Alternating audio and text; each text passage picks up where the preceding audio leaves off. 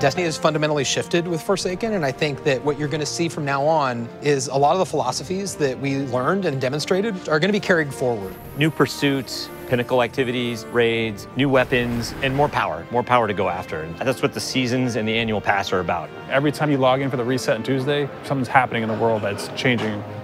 It's going to be like a little advent calendar where you're unwrapping the little gifts underneath the tree, not knowing exactly what's in them.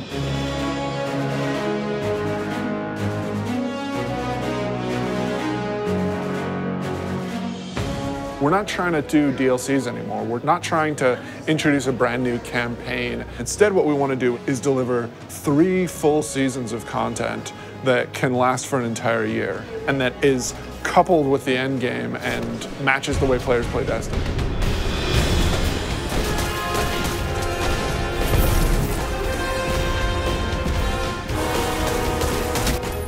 We're taking a really different approach this time around. We're changing that paradigm a lot. We're changing because of the player feedback. We're changing because of the reception to Dreaming City. And we're changing because players want to be able to experience the game, not just in day one feast mode. They want that buffet to last throughout the year and give them the reasons to keep coming back. For Forsaken, the quote was like, it's an end game with a campaign, not a campaign with an end game. And we are definitely like adding to the end game.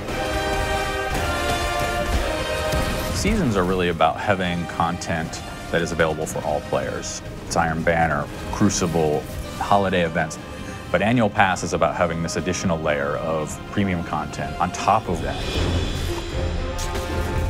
The most exciting Destiny is that kind of unexpected Destiny. That is so cool. They like open up portals.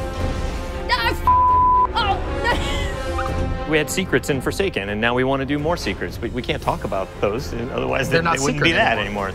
So the nature of trying to surprise people is that sometimes you're going to land things and sometimes you're not. The Forsaken Annual Pass is about continuing to like take those chances and take those risks and trying to surprise people with the different ways that we're going to deliver content.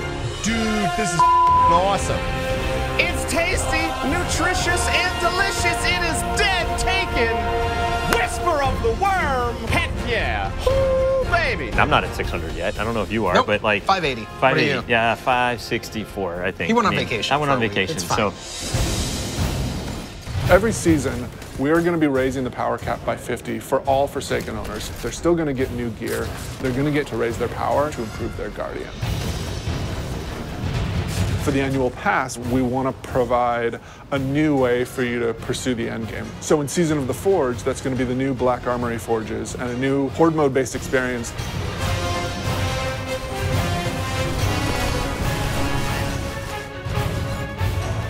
In Joker's Wild, Season of the Drifter, that's going to be new Pinnacle Gambit activities that you can play with your friends.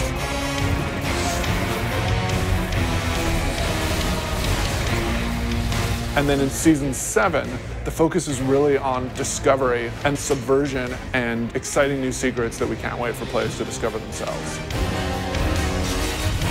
But the Annual Pass really starts going in earnest in December. That's going to be when you're going to discover the Black Armory. You are not welcome here, Guardian. Ada is representing the Black Armory, a faction that you've never heard of before. The Black Armory is all about mystery. They're all about being the ultimate weapon crafters.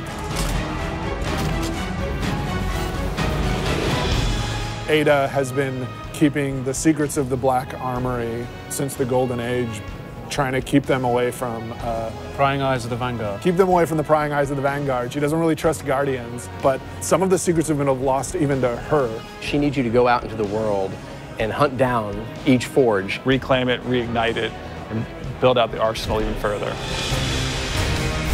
You will have to push back waves of enemies so that you can actually get your components into the forge and manufacture your weapon yourself. You're the blacksmith, and you are forging those weapons. Yeah. Like sci-fi meets magic. We've heard players asking for matchmaking and activities. This new Forge activity delivers on that. We're trying to address the challenge with like Escalation Protocol and Blindwell, where we know you want to play with people, you want to matchmake with them, and so this is our first step into solving that problem. The Black Armory is these lost craftsmen who develop these special weapons that from founders we haven't seen before, all coming from the Norse and Japanese and French family lines. There's 3 families that were involved in the Black Armory. You can definitely feel the theming in those weapons and the backstories and how they came to be and the roles that they perform. Izanagi's Burden is the crazy sniper rifle where you have a magazine of 4 rounds, and if you do the special reload, it actually crams all 4 bullets into a single round that does damage. That is brutal and will like totally compete with Whisper and Sleeper. It's a sniper rifle that can body shot an enemy. That's all I need to say.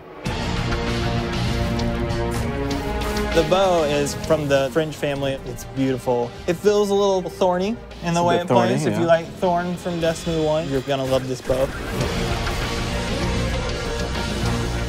Jotun is the fusion rifle. Goes on your hand. It goes on your hand. It's the arm blaster, as it was affectionately referred to, and it fires a giant fireball slug that will set the ground on fire.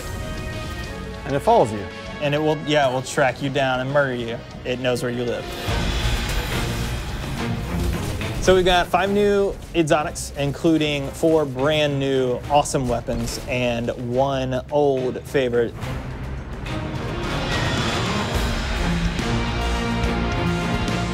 We have new legendaries, including the returning archetype of the machine gun.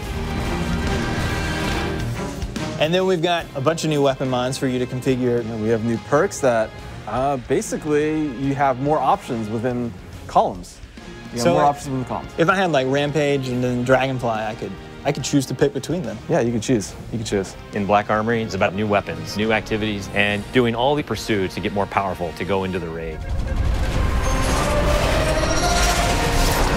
We're gonna mix it up. We're gonna go in the city. Like, we've never done anything like that before, and it's awesome. And you drop straight into this old part of the city that you haven't ever been in because it's been off limits. It's about the unexpected. It's got vehicles. It's different in a very refreshing way.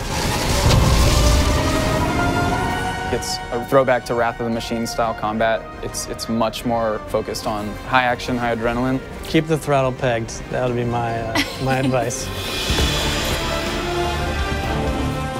We really don't want to be a box product that you think of as being on a disc. We want to be a world that evolves and changes over time. Anytime you try something new, it's going to be uncomfortable, it's going to be scary, but we got to forge ahead. Like, the world's changing, games are changing, it's time to set a new course. Yeah. We don't want to play it safe. We want to take risks, and we want to have this annual pass explore some of these areas that we haven't done before. We think that started with Forsaken, and we liked what we did, and we want more of it.